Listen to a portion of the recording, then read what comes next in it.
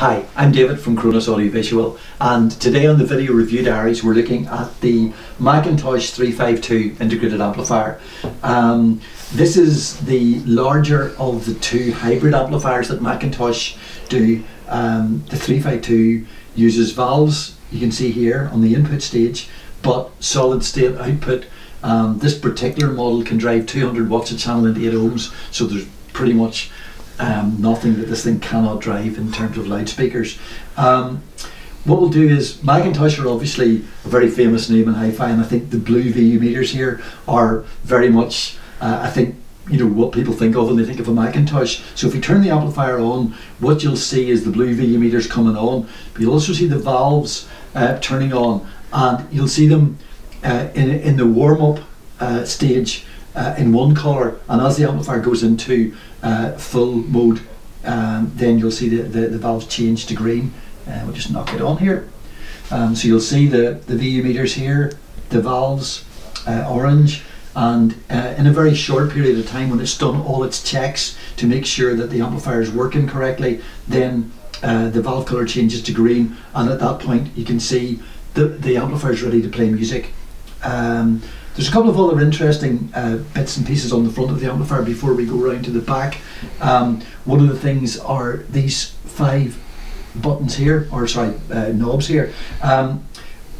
This is interesting because this is essentially a 5-way analog tone control, which means that you can subtly change at different frequency points to let the amplifier maybe make up for a room problem, or make up for maybe something in the system where you need to tone down the treble, increase the treble, adjust the mid-range or the bass. That's quite unusual because very few high-end companies have that type of feature. McIntosh is unusual in a number of ways because the amplifier has some interesting features, such as it has a fuseless protection system on it, which again, fuses aren't really a friend of hi-fi because they get in the way of the signal path, whereas the fuseless system protects the amplifier, protects your speakers, but it does so without the need for fuses.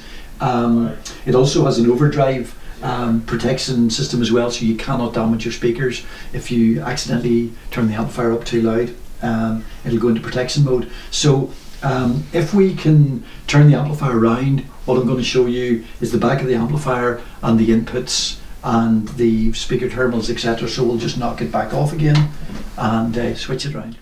Okay, so looking at the rear of the amplifier, you'll see the speaker binding posts. There's 2 separate XLR inputs, phono input, and then you've got 4 more RCA inputs as well. So good, very well facilitated with the number of inputs you've got. I say you have an phono stage as well. So it's a really excellent amplifier. You have valves, so you have musicality. You've got 200 watts a channel into 8 ohms, I think 300 watts into 4 ohms. So you've got a real powerhouse of an amplifier here in terms of the way it drives.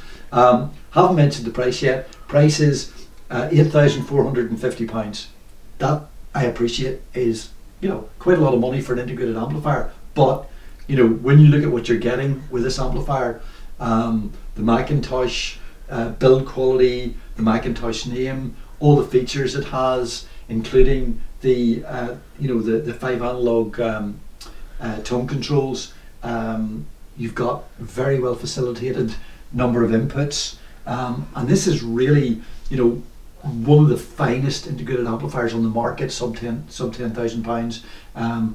Again, we can do interest-free credit, so you can get up to 36 months interest-free credit, which makes it obviously a lot more affordable for a lot of people. So if you get the opportunity, come down to either of our stores, have a listen to the amplifier. It is really remarkable. If it's a little bit beyond your budget, there is a baby brother model, which is not a compromise other than it's less powerful. So it retails at $4,500. The 252 amplifier. This is the 352 model. So as I say, feel free to come and have a listen if you get the opportunity. Thank you very much for watching.